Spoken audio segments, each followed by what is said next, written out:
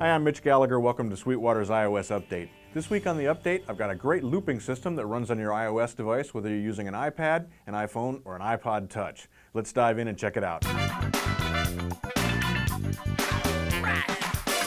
There are a lot of different solutions for looping, but the one I like on the iPad is Loopy HD. Loopy HD lets you create up to 12 different loops. You can merge the loops together, you can overdub on them, they can be different lengths, it will manage all that kind of stuff. Plus it has a number of extended features. For example, it will synchronize with the drum machine that's running in the same iPad. You can also control it using a MIDI foot controller, which we'll talk about in just a little bit. The way that Loopy's set up, each one of these circles is a track. When you touch the track, it goes into loop recording mode.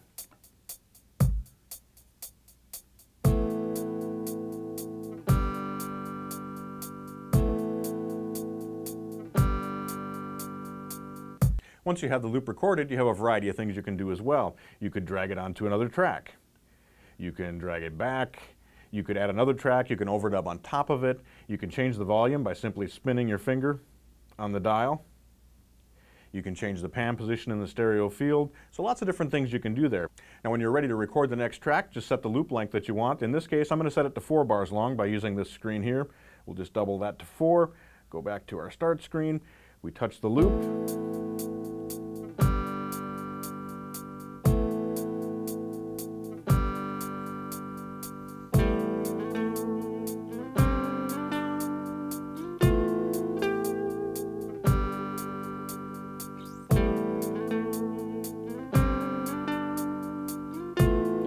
Move on to our next track.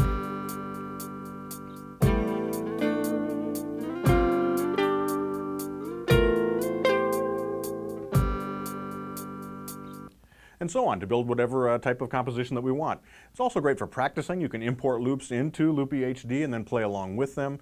You can export loops out, you can send them to your computer, you can load them into other apps as well. Lots of different things you can do here. If you're an instrumentalist, it's really nice to have hands-free control over your looping.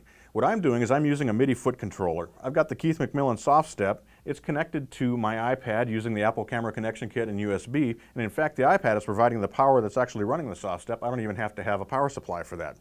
Now the way that I've set this up, I've got the numbers on the SoftStep assigned to different functions within the Loopy software, which is very easy to do. In this case, I've got the number 1 key set to move me from track to track. So it moves you forward. So you can record or do whatever you want in those tracks. I've got the number 2 key moving it back.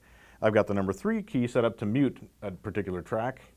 And you can have other keys set up so that you're toggling recording. You can start and stop the software. So a lot of different functions can be controlled with your feet so you can keep playing in a live performance situation or when you're doing a recording in the studio. Now getting audio into Loopy is as simple as any other audio program in your iPad. In this case, I'm using the iRig Stomp, which we talked about in a recent iOS update.